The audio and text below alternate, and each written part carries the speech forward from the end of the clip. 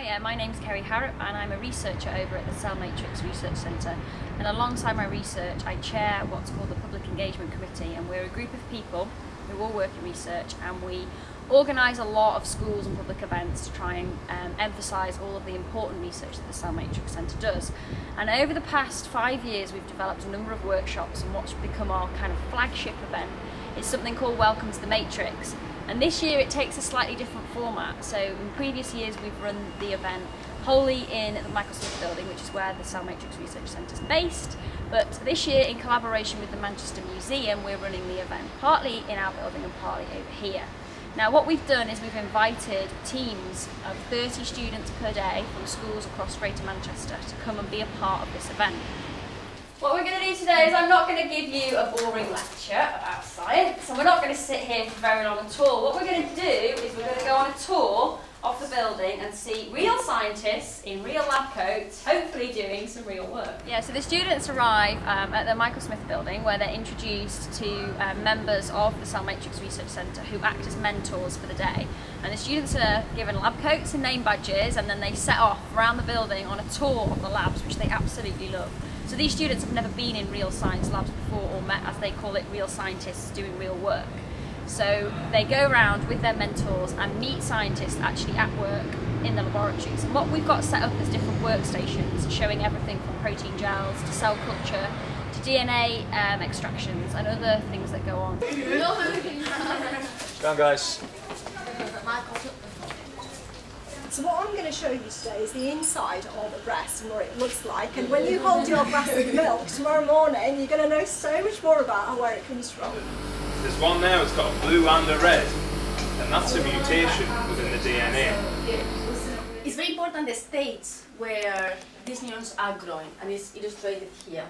And that's what I'm studying. The cells in your bone make a very hard matrix to surround you.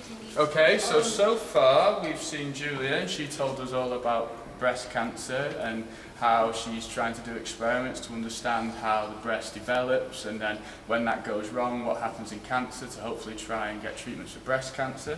And then we've just seen Claire, who's been telling us all about cartilage and bone, and how just a single mutation in a protein that's required to make cartilage can cause problems like arthritis, and if it happens early in life it can cause things like dwarfism and that sort of stuff. So a lot of Claire's research is trying to understand how that goes wrong and if she can create treatments to help people with those sort of problems.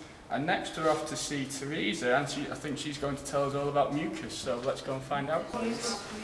After their tour, which lasts about an hour, we reconvene back in the reception of the Michael Smith building, and we set off across campus to the Manchester Museum. Now, the Manchester Museum has a secondary learning programme which is run by Alexa Jeans. And together with her, what we've done is booked out the discovery rooms in the Manchester Museum for the students to use for the whole duration of the day, which is a really great learning space for them.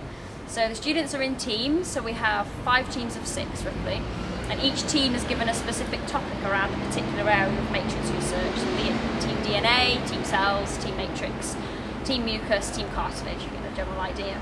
And they have a set of activities around that from which they work. So the students are asked to make models out of various materials, and they're also asked to write a song, a poem or a rap, which is usually highly entertaining, about what they've learned about that particular science topic.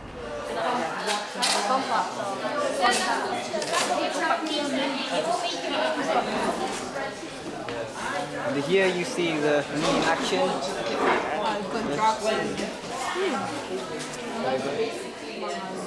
Is this on purpose? Yeah. Besides that, the students use laptops to write PowerPoint presentations, and this whole thing culminates in a competition at the end, which is judged by principal investigators from the Cell Matrix Research Centre. And the students obviously really get into it because it's a big competition. And on having spoken to the judges, the students then present their work back, and the judges decide on the ultimate winning team. So there's a lot of competition between the students and between the mentors usually, which usually is a really enjoyable day. Cartilage, cartilage, we love our cartilage. Cartilage is smooth, cartilage is hard. Cartilage helps your joints move when you're in the yard. When cartilage goes wrong, it causes you pain. You get arthritis, which means you can't play the game. Cartilage, cartilage, we love our cartilage.